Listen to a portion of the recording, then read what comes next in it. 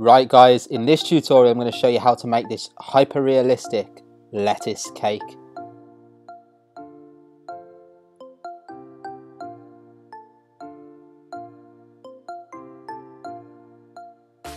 So first of all, I took two 8-inch cakes. I used a half sphere tin for the top one and I rounded the bottom one into a half sphere. Obviously you can use two half sphere tins or you can use just 8-inch rounds and carve them into half spheres, but the basic shape you want is a whole sphere.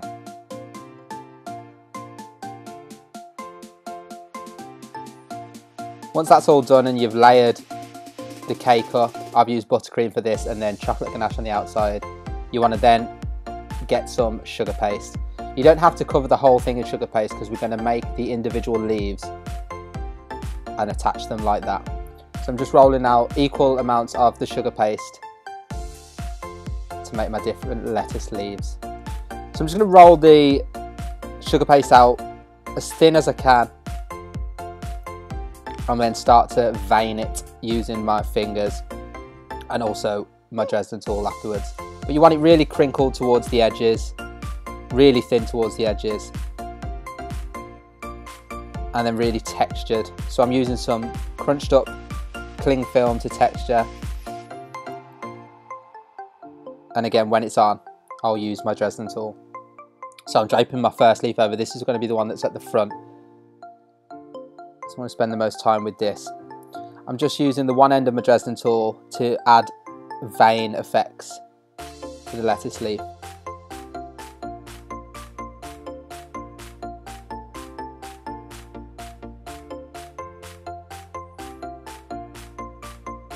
Once I'm happy with the amount of detail I have on that one, I'm going to move on to the next one and do the exact same thing.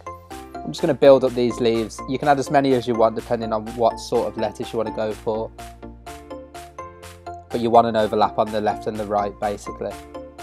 Now to the airbrushing. I'm airbrushing with Spectrum Flow Lemon Yellow mixed with some Party Green, and it makes this lime green colour. But you can use the Spectrum Flow Lime Green.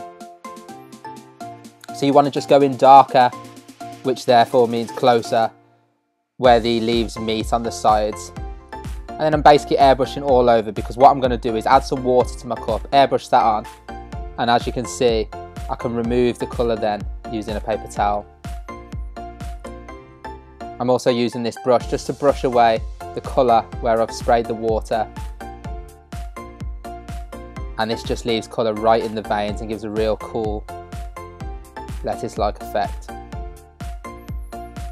Finishing it off by airbrushing the end of the lettuce just with some Spectrum Flow chocolate brown with some yellow still mixed in the cup to give it a sort of orangey colour. And that's it guys. That's how you make this hyper realistic lettuce cake.